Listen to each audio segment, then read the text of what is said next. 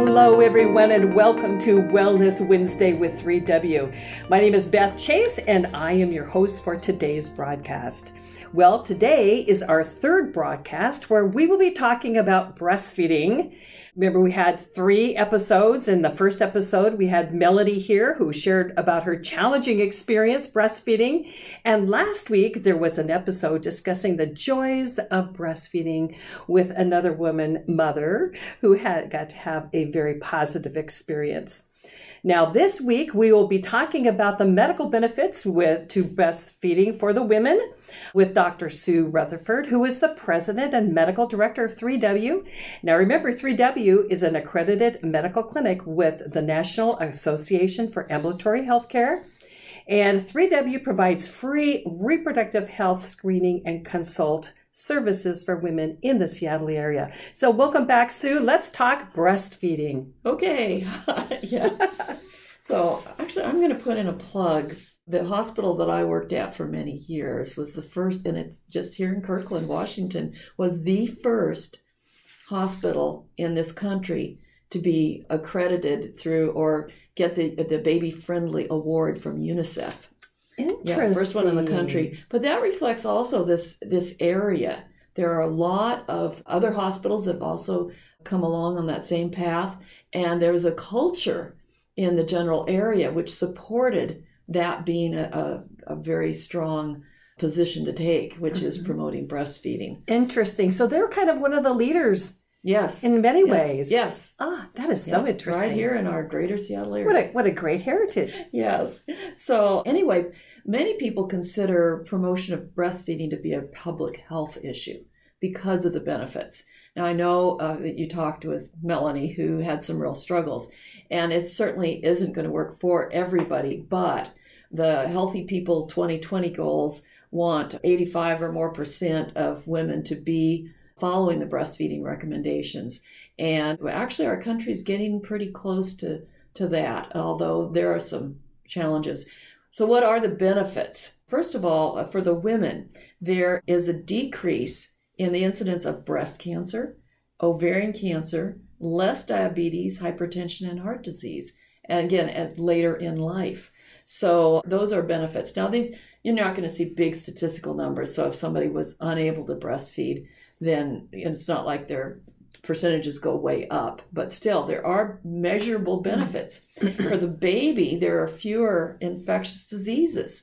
There's less SIDS, sudden infant death syndrome, and fewer problems with metabolic diseases. So it benefits both mother and baby. The breast milk is easier to digest than the formula, although the formula companies work very hard to compete with each other to try and make things that are as close to breast milk as they can, but still breast milk is easier to digest. And it contains antibodies that protect against infections, allergies in the baby, inflammatory bowel disease, and I mentioned SIDS. So for babies who have been breastfed, those benefits actually are seen to extend into adulthood. They have lower rates of obesity and cardiovascular risk factors, diabetes, and some cancers. So anyway, so breastfeeding has overall measurable positive benefits. Mm-hmm. So in your experience of over 35 years, right, as an OB/GYN, what kind of recommendation would you give to your pregnant women who would come and see you, even here at 3W, who we see? Yeah. What's your recommendation? Sometimes even at the beginning of pregnancy, you want to plant the seed for breastfeeding, for them thinking of planning to breastfeed. And that should be encouraged throughout pregnancy. I don't know if there are any specific preparations that people have to do. They talk about nipple preparation and everything. I'm not convinced that sort of process is necessary, but certainly learning about it and lining up your resources. The first one is people saying, hey, you are going to breastfeed, aren't you? Or you are going to try to breastfeed, aren't you? And continuing to make that possible. The critical time, of course, is right around delivery. And it's not at all uncommon for the first day or two to have feedings that are difficult. You know, things don't work right. Both mother and baby have to learn what they're doing. And sometimes, especially if a birth has been difficult, the baby may not be their muscles may not be working quite as well. They may not be as awake. that sort of thing. Mothers can be a little sleepy too, especially if they've had, say, C-sections and they're on some pain meds, because it is work to get the breastfeeding going. We have a couple of real blessings in this area. One is there has been widespread support and insurance coverage for electric breast pumps. Those things radically changed the ability of many women to breastfeed, because sometimes it's just a matter of getting the milk flow going, and the baby isn't necessarily perfect at getting that started as quickly. And so you add the electric breast pump. I would suggest everybody, obviously a mother who's had kids before and this is no big deal, fine, go ahead and just do the breastfeeding. But first time moms, I would say, boy, get that electric breast pump. I told all my patients to do that. Start with the electric breast pump, supplementing when you feed. You feed the baby first, and then after the baby seems to not want anymore, then pump. And my niece, it was interesting. She was told by somebody at this wonderful hospital that was supposedly baby friendly by a newer lactation consultant that, well, maybe it wasn't going to work that well for her. And I heard about it. I didn't let her know at that time how upset I was to hear that she'd been told that. Mm-hmm. And, went straight, of course, to the people I knew and said, hey, wait a second, And I told her, I said, you just keep going at it and add that electric breast pump. It'll work out. I just was positive. She ended up making so much milk, she became a milk donor. And we had a freezer full. She and her husband and their new baby lived with me, and it's like, I got a freezer full of breast milk. So anyway, and I got to deliver some of those boxes down to the site that would accept them. Oh, and goodness. I wished I had that when I was breastfeeding my 4 babies. 40 years ago, because it was a lot of work. It is a lot of work. to get that breast going. milk out, because you always want to have that extra in case you have to go someplace or something. But that sounds let the dad take wonderful. A feeding turn with the breast milk. Yeah, it works so well to pump extra, have it stored. As a school teacher, she was pumping when she went back to school. And would just lock her schoolroom door, and at lunch, and that was her lunch, was pumping. I could have. Yes. So, but it worked so well, because then that was the milk that the baby got fed when she was at school and wasn't with the baby. And so that worked out really well. Speaking of donor milk, because this region is so strong for situations where babies are particularly vulnerable, especially premature babies, and the moms may not be able to make that much pumped milk in the very beginning, they can start feeding those preemies with donated breast milk so they get the real thing. And that's really that's really helpful. Yes. Yeah. I remember my mother, she was born in 1923, and she was telling me that with her mom, who had many babies in those early 1900s, that she said in almost every neighborhood there was one nursing mom. And she was the nursing mom of the block that would actually come in and nurse the babies in between things. So it's rather than pumping it and putting this in a bottle and such and putting it in the freezer, because they really didn't have freezers back then. Yeah. They had the ice chest and such. But she said that every block just seemed, there was one woman that always seemed to be wet nurse. The wet nurse. That's like the Moses' word. mother. Yes. That's right. When we didn't have freezers and refrigerators. So isn't that interesting that actually, I got to say that one thing I think that does bring women together is the breastfeeding experience. Yes. Would you agree? Yes. I think it does. Sharing stories. Yes. Yeah. And supporting each other, whether it's working out or not. Our tricks. Some practical Mm-hmm. things like that. I learn more from patients than I do from any formal education. Yes. Yeah. And you probably recommended people go to the La Leche League. I think that was the name of it. That's a good support group. Great support group. I remember when I first was breastfeeding, I called one of them at 2:00 in the morning because I was just I was in tears. Yes. I couldn't figure it out. I was a new mom. Well, I'll tell you, I took care of a lot of pregnant diabetics, especially gestational diabetics. And a lot of times they have trouble with weight. breastfeeding can really help you drop those pounds. Really? Yes, really. You really slim down. And so, I mean, if you can pump and get extra milk out and just do it lots, it's going to help you drop the weight.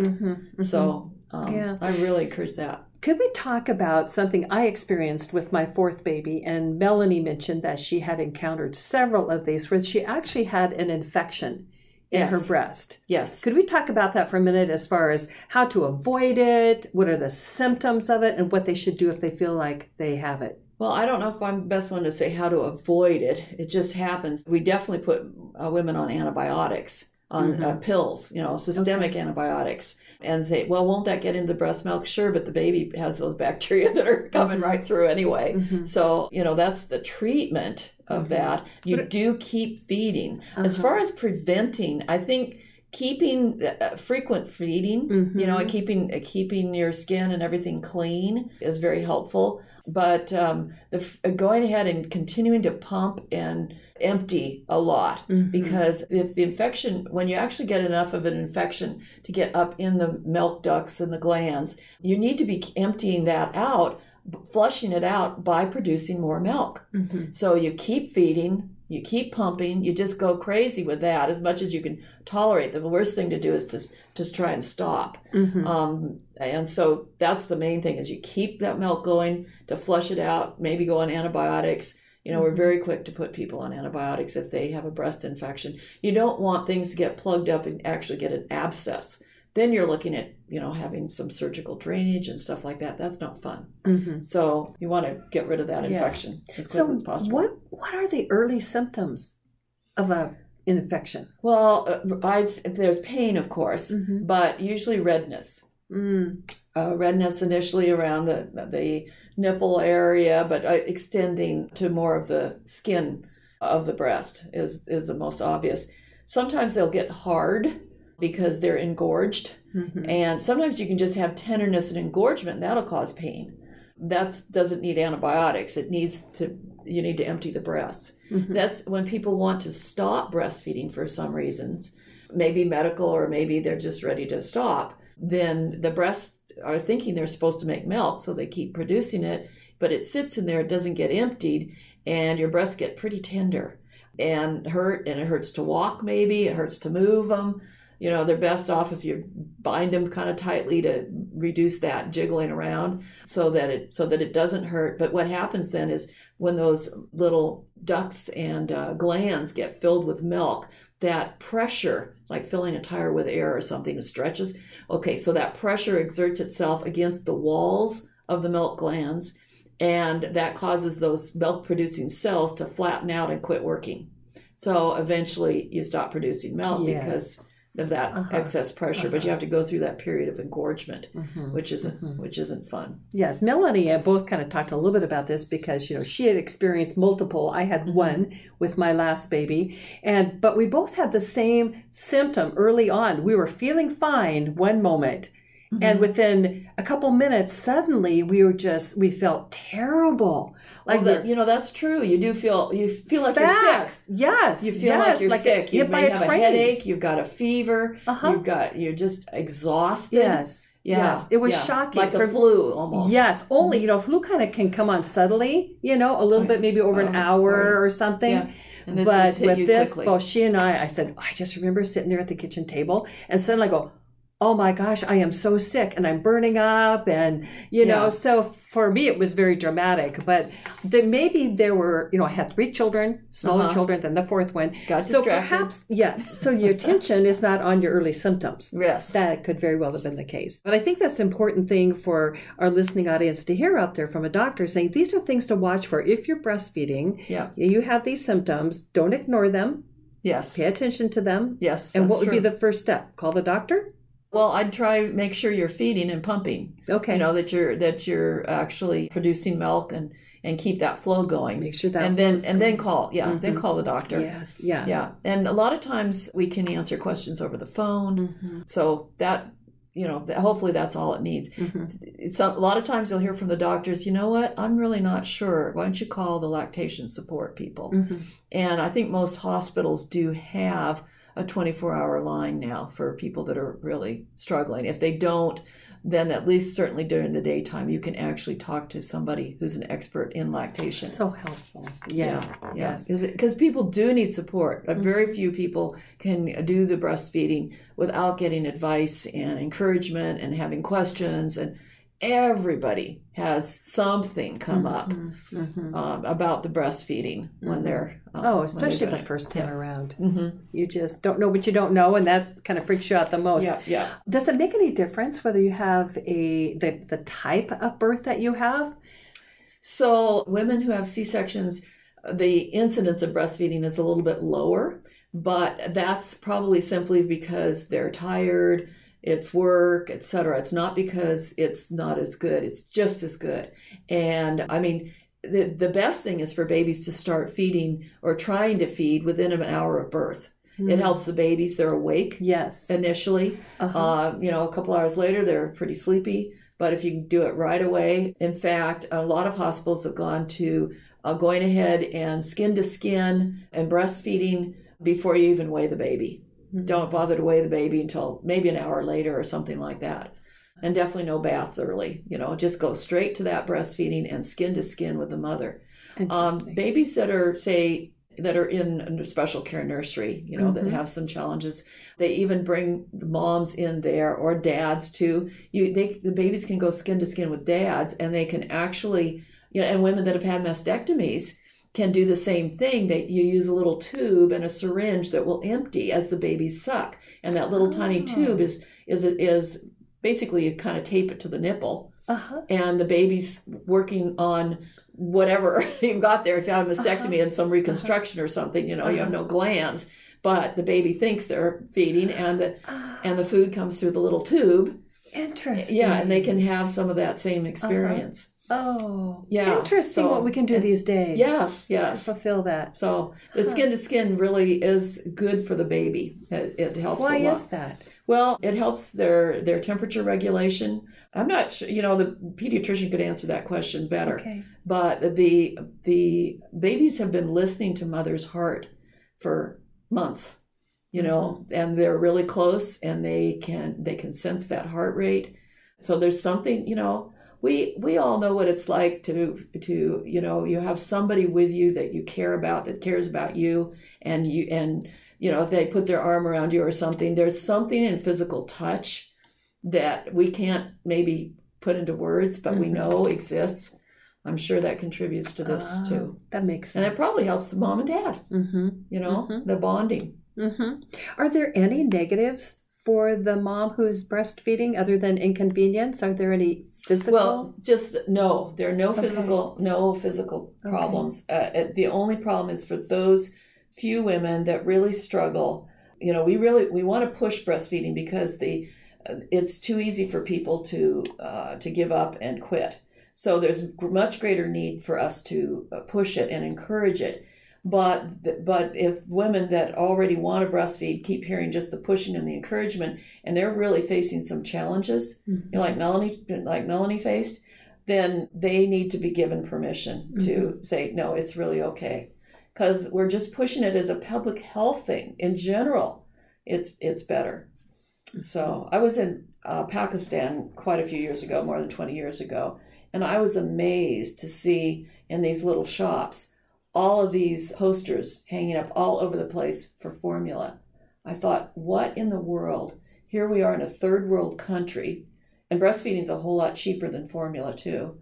Breastfeeding's better, and yet the formula companies were pushing this in the third world, and it was becoming, they thought, Westerners do this. This is cool. Oh. There was one doctor, I worked with a family doctor, and she would say to her patients, well, is your baby a buffalo's baby? Is your baby a cow's baby? No. Is your baby a goat's baby? No. Well, your baby's your baby, right? Your baby needs your milk, needs human milk, not cow's milk, not buffalo milk, not goat milk. Your baby needs human milk, your milk. I thought that's a really good way of explaining it, because the fats, the proteins, all the composition is good. It even does vary with gestational age, and it's best benefit for the maturity of the baby's intestinal tract. Now, obviously, For preemies, you can't necessarily get preemie milk all the time, donor milk, but donor milk's still better than formula for the preemies. But preemie mothers who give birth prematurely, the composition, the fat, protein quantities, that sort of thing, are more ideally matched to that premature baby's immature gut as well. So it's fascinating. That is so interesting. So in wrapping up this third episode on breastfeeding, Dr. Sue, what is the one message that you want every woman to hear today about breastfeeding? What would that be? I would say for the woman, but also for everybody else surrounding her, make it possible for her to breastfeed. You know, give her the space at work that's private and quiet. You know, make it possible, whether she works, whether she's at home, whether she's in public, make it possible for women to comfortably breastfeed.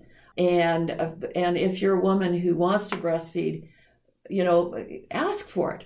Ask for those things that are going to enable you to breastfeed more comfortably. Don't feel like you're imposing. It's the best for you. It's the best for your baby. And it should be completely supported. That is awesome. And so, you know, all three discussions that we've had on breastfeeding, I think we can kind of narrow it down to supporting each other, helping, you know, wrapping your arms around fellow sisters and encouraging them to do the, you know, whatever is the right thing for them to do. And so I think this is a good wrap up of our 3 episodes on breastfeeding. So thank you, Dr. Rutherford, for that. Now, I want to invite you to find out more about 3W by going to our website at 3wmedical.org. That's the number 3, the letter W, and the word medical.org. Also, you can join the 3W community by donating to the cause of assuring that every woman in Seattle has access to a free medical clinic that does not make money from the choices she makes. So until next time, stay healthy and be well.